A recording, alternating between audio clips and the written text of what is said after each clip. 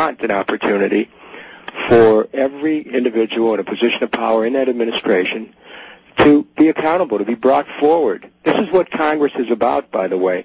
Congress has failed in its responsibility. The majority in the Congress has not lived up to its obligation to be a co-equal branch of government, to provide a check and a balance on administration power. This is a constitutional requirement. This is something we've been lacking, and the American people have paid dearly for it. And all across this country, there's this great sense that we're mired in a war right now that's sapping our lifeblood, that's wasting tremendous financial resources, that's causing us to borrow from China to have a war in Baghdad. And you know what? The people are saying enough is enough. I'll tell you something. You know what is stunning is that when you do see people under oath, which is very rare in Washington these days, but I recall seeing General Batiste and Colonel Hames. They were under oath, and when you're under oath, my God, when you hear the truth, it makes your head spin. They testified about the military being broken. They testified about the lack of decency and common knowledge that should be coming from Donald Rumsfeld, the lack of a plan, the lack of a strategy, the lack of care about not having a plan and strategy, that he should not be the Secretary of Defense. I mean, it was just on one subject, whether or not Donald Rumsfeld was doing a good job by our military and by our troops and by our generals, and was he representing the truth of what the commanders on the ground were telling the President and the Secretary of Defense.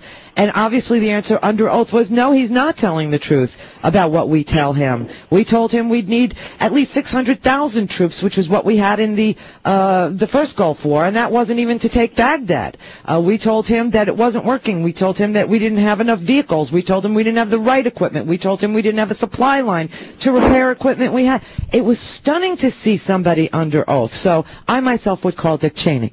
And I would start with the energy meetings and find out who was in them, what was that about, subpoena those documents, and maybe all the answers to this war of choice just might come to the surface. Well, I can tell you that not just, you know, I can speak, I think, for a number of people who are very concerned about the lies that have been told, and there has been no one who's been held accountable.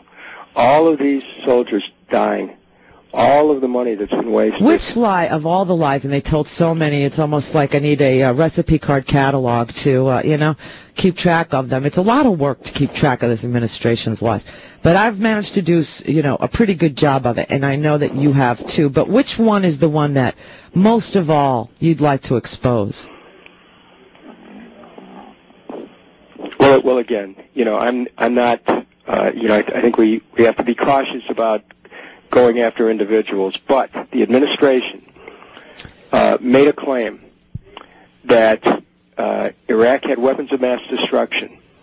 They sent Colin Powell to the United Nations to back up that claim. There were people in the administration who knew better.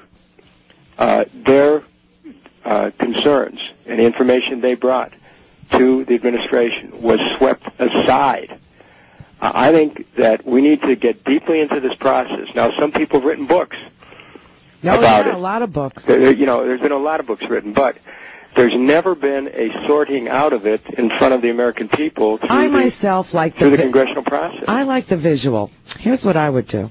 I would just run a rerun of the day when the inspectors were on the ground bulldozing Al-Saboon missiles with a time date stamp, and then I would run on the same day Bush saying Saddam won't let the inspectors in, and start there.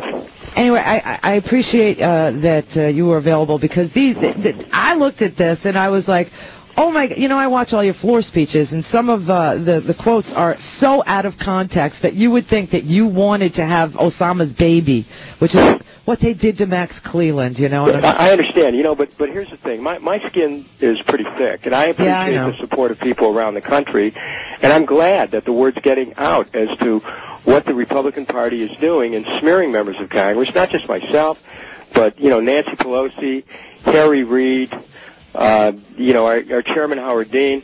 I mean, they're having a field day, but why? What is this all about? It's about pure terror. We know exactly what they're afraid of. Democrats. And oversight, accountability. Exactly. Right. So my role And again, all these decisions have to be made yet as to, exactly who's going to be doing what. But apparently, the Republicans are very concerned that I'm going to be playing a role in oversight of their misdeeds in the next, during the next Congress. And so, I guess in one way I should be flattered, but in another way, it really is quite telling when you see that the Republican Party would single a member of Congress out who's serving on a subcommittee that has oversight as a way of trying to scare people into backing away from supporting Democrats. It's not happening. I'm telling you, people are ready. They're ready for answers. We've had all the lies. We've had all the action. We see the results of the action. Well, I want people to know that I cannot be intimidated. I can't be intimidated by the by these individuals in the White House who have run roughshod. Don't worry about it. Cannot happen. I believe you, and I know you, and that is the truth. Thanks, Dennis. We'll talk to you soon. Good luck. Good luck. Okay, Kucinich.us for more information. Good. Randi Rhodes, the woman that Karl Rove secretly wishes he could be.